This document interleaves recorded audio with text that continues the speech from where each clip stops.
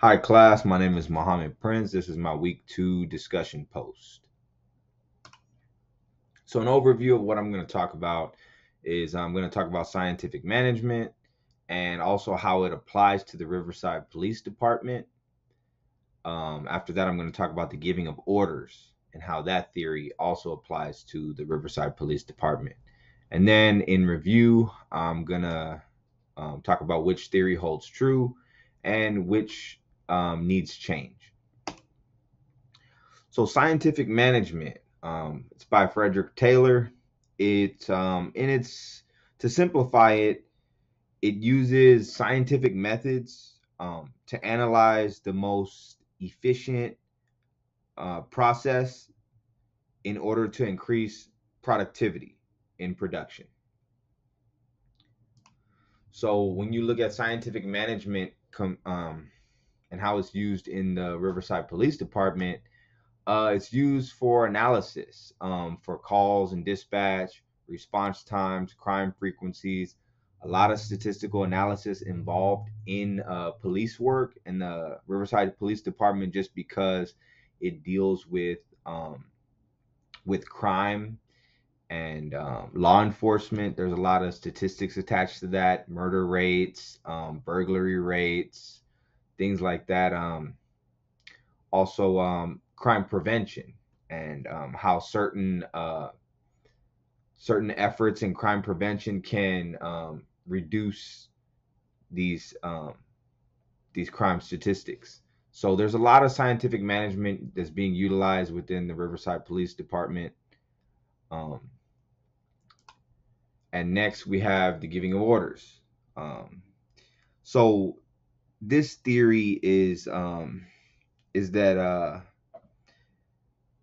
employees are more engaged and productive and happy when they're given autonomy in their roles.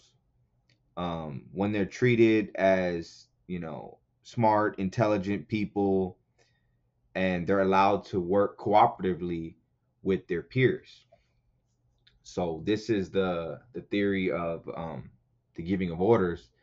It's more focused on employee engagement and sort of empowering the employee and treating them as an intelligent individual who can get the job done on their own and kind of work cooperatively with their peers in that process. So looking at the giving of orders and how it's used in the Riverside Police Department, um, the person giving orders in the police department is the chief of police. So the chief of police, it's their job to basically run the organization, run the department, and when you look at these officers, these deputies, they're given autonomy in their roles. They have very strong decision making skills.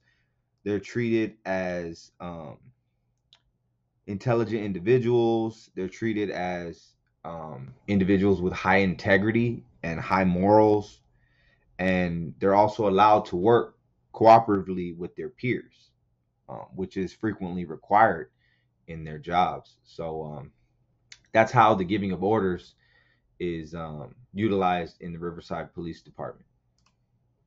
So in review, I believe that the giving of orders holds true because it's a theory that is utilized in police departments, and it's always going to need to be utilized in police departments. However, I think something that needs change is scientific management, and the way it's being used. And I think that it can be utilized for more preventative measures and not just recording of statistics when it comes to crime in police work. And a lot of times, scientific management and efficiency is so hyper focused that you lose the quality of the service that's being provided.